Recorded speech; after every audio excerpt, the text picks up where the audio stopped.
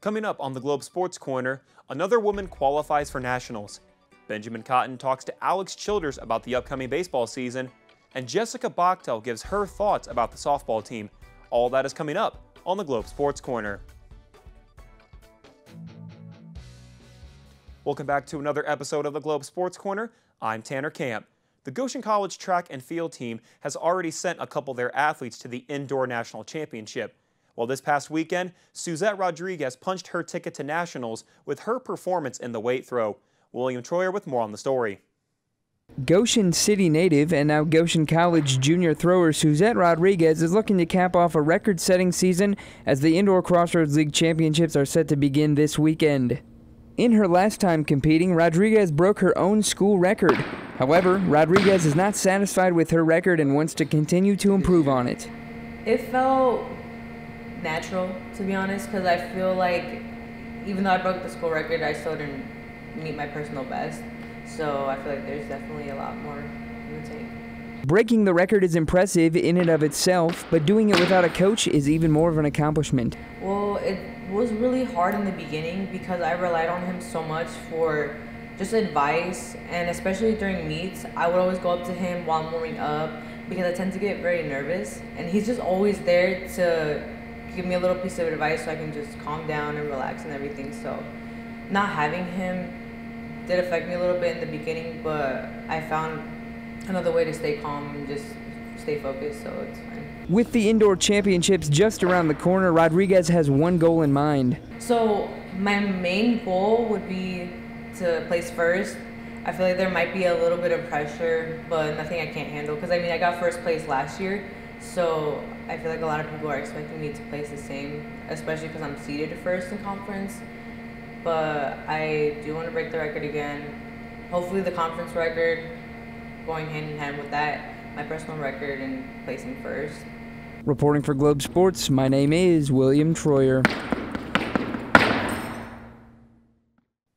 Rodriguez will look to have a big performance this upcoming weekend as the team competes in the Crossroads League Championship at Indiana Wesleyan.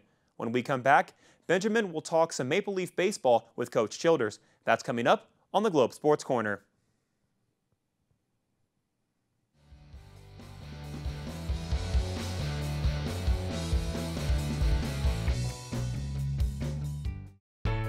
Goshen students enjoy an amazing record of success. What's the secret? It starts with hands-on learning experiences. Whether it's a service project in Peru, a sustainability semester at our Environmental Learning Center, or broadcasting for our award-winning radio station, it adds up to life-changing perspectives and real-world skill development that makes a difference to future employers. And it's all available at a campus that makes everyone feel at home. Come hang out with us and see for yourself. Schedule your campus visit today at goshen.edu/visit. Welcome back to the Globe Sports Corner. I'm Benjamin Cotton, and to my left, I'm with Alex Childers, the head coach of the Goshen College men's baseball team. Coach, thank you for coming down. You know, we're about a month into preseason. What are you thinking so far before this first game? I mean, I think our guys are just excited to get out and play some baseball. You know, we've been training inside for the past month.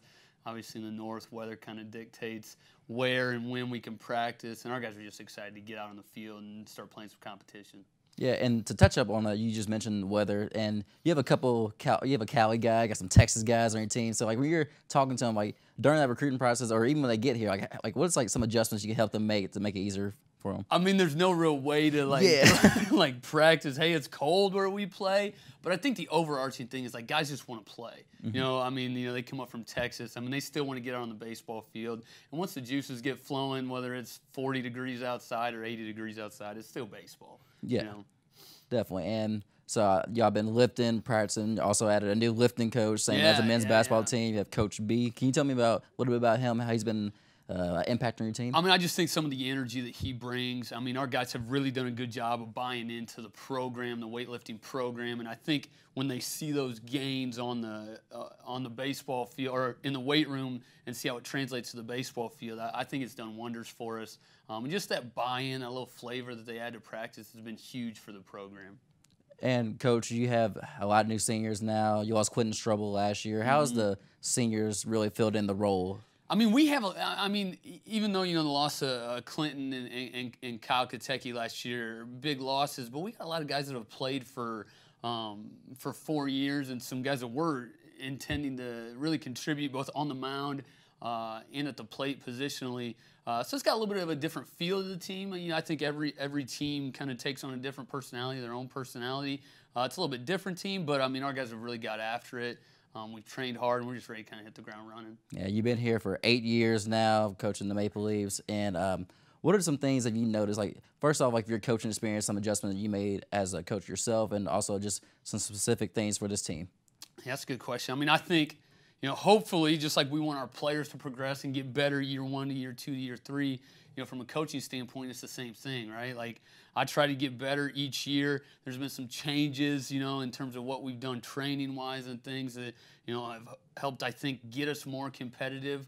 I think this team's going to be a little bit different. We're athletic in a lot of spots. We might not have quite the doubles pop on paper that we've had in the past, but, man, we got some guys that can run it down. I think it'll be exciting. You know, hopefully we steal a few more bases this year, something that we haven't always done from a coaching philosophical standpoint in the past. I think we're going to run a little bit. You might see a little bit of a small game. And I think our pitching, just the experience that we have on the mound coming back, is going to keep us in some ball games, and we're just going to have to get creative with how we score runs.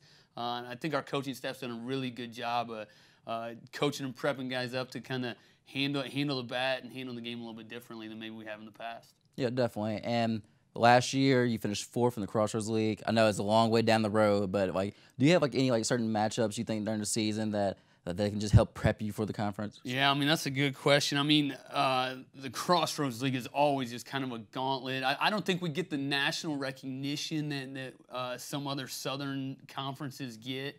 But I mean, you look at, you know, Taylor's won then early on. They went out west and beat a couple ranked teams. Bethel's, you know, played some fall countable games, started 11-0. There's some good teams in the conference. And if you look at what we did last year, you know, we had a 3-game sweep of a good team like Taylor, and we also got swept in a 3-game set by a team that finished outside the playoffs. I think if we want to attain some of the goals that we set out early on to attain, it's that consistency.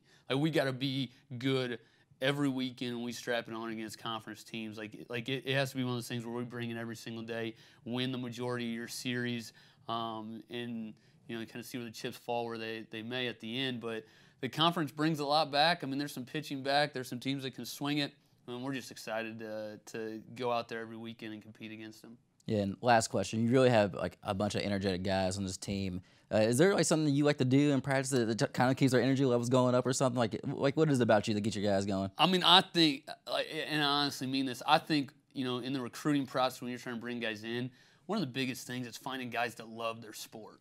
And I mean, you know, we had last week there was a good weather Monday, and the guys came out, you know, and we were scheduled to practice at 8 o'clock at night. I said, no, we're going to leave it at 8 o'clock. I said, well, you know, can we just get out on the field? Like, our guys literally had a players-only practice at 4 o'clock outside just because they love baseball. And I think when you get guys that honestly love their sport, like, you get better results. Like, the training, you know, we talk like, I don't have to go to practice. I get the opportunity to go to practice. And I think our guys have bought into that.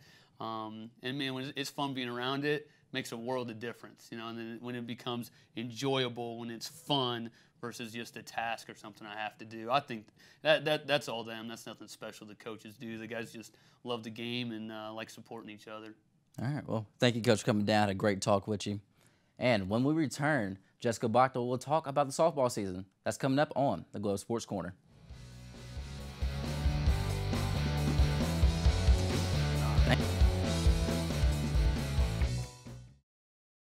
I work for the best college radio station in the nation. It's not New York City or Chicago, it's Goshen College. Our broadcasting program is just one of Goshen's 35 outstanding majors. At Goshen College, you will work one-on-one with top professionals and get studio time in your first semester. You can call a game from the playing field or broadcast from a downtown radio studio. How do I know Goshen was the best choice? Right after graduation, I'll start my new job as a radio morning show co-host. Take the next step in your broadcasting career.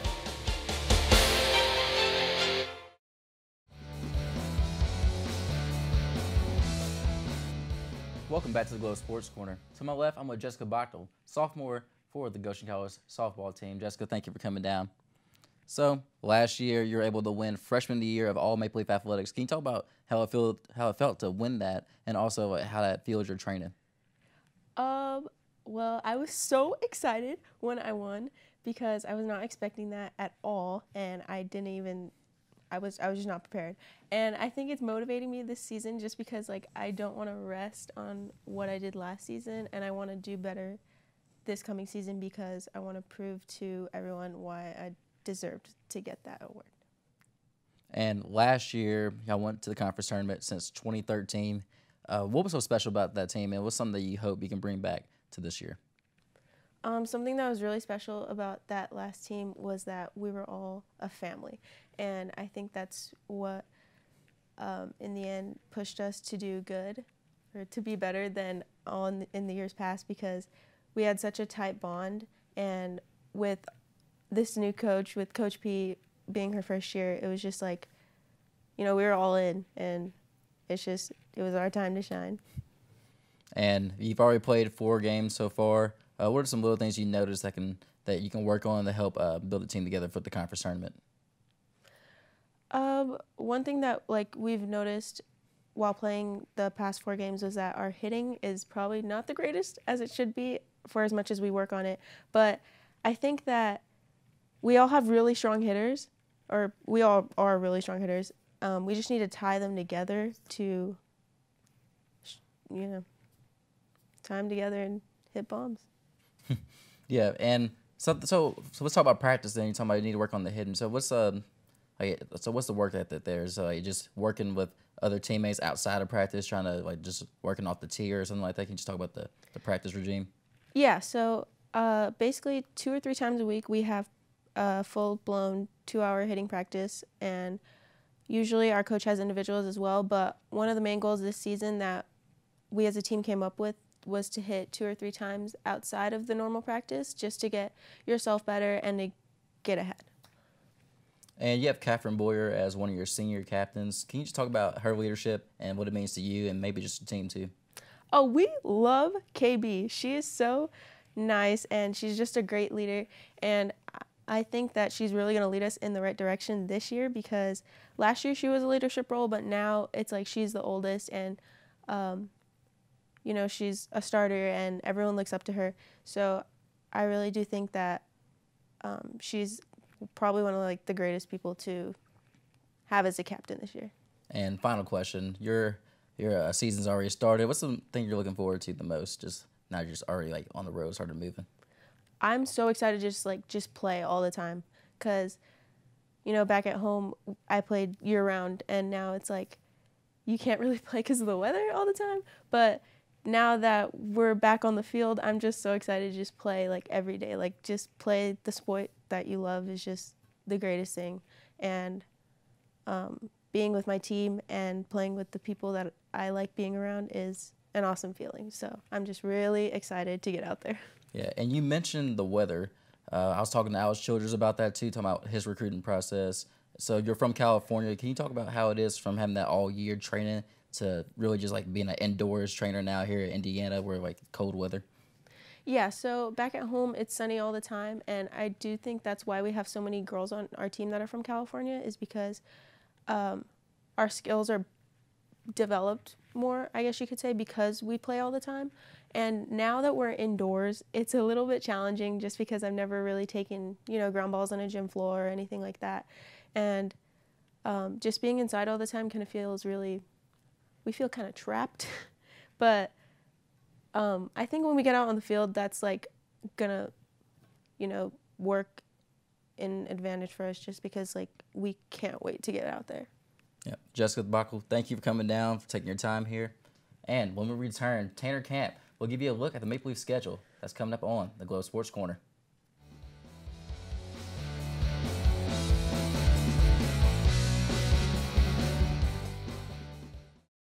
Goshen College students enjoy an amazing success record, and we have some impressive numbers to prove it.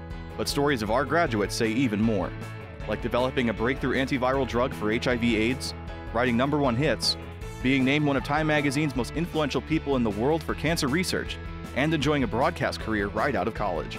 They all started with a real-world education on a campus that makes everyone feel at home. See how the numbers add up and schedule your campus visit today at goshen.edu/visit.